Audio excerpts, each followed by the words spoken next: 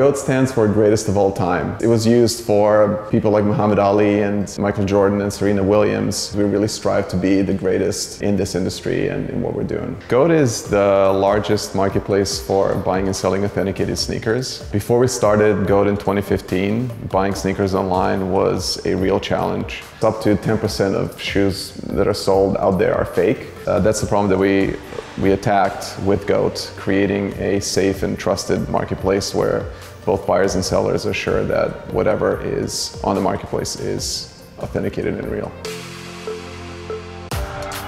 We pioneered the ship to verify model, which is essentially every shoe that is sold in a marketplace comes to us and is verified before we send it out. Our authenticators are absolutely amazing. They'll look at everything from stitching, they'll look at the label, they'll look at the box, they will even smell it, they'll touch it, they'll feel the materials. We've seen a volume of fake shoes actually decrease over time coming to us because people know that GOAT is very strict about authenticity of shoes.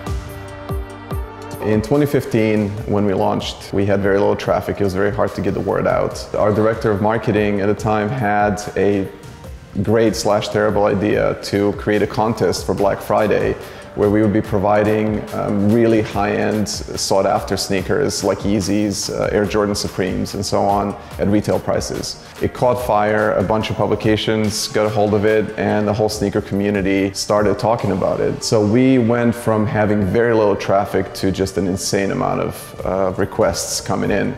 So we crashed and burned for 3 days. It was a very interesting time. It was a testing time. After that Black Friday, which we kind of survived, the word got out.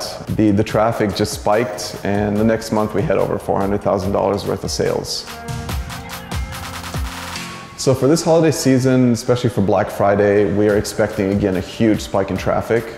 And we're using AWS to really help us scale. We are extracting some of the services from within our app that are hit the most. We're using Kinesis as an event stream, and then we're using Lambdas to run some of the processes in there so that we can scale rapidly. Sneaker industry is huge. It's about $55 billion right now, and it's growing rapidly. In terms of going forward, we're constantly thinking about scaling both the technology and the team. I think that for now we have a lot of space to grow into. I have, I think, probably about 12. So I'm just dabbling. We have some people who have probably 300, 400, 500 sneakers at home, which is, I think, creating marital problems for some of them.